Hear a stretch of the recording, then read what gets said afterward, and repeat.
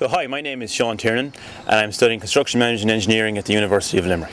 I decided to study Construction Management and Engineering at the University of Limerick because I always had a great interest in construction in school. My subjects in school included geography, engineering, construction and physics, so I was always setting myself up for a job in construction. The range of things we cover while doing the programme include procurement, contracting, construction theory, building technology.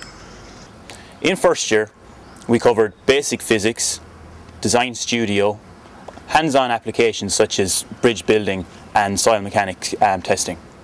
In design studio we design and build model bridges, we test them for structural integrity and we test them to failure at the end of the year. On second year of the course we cover mechanics, soil mechanics, structural mechanics, maths.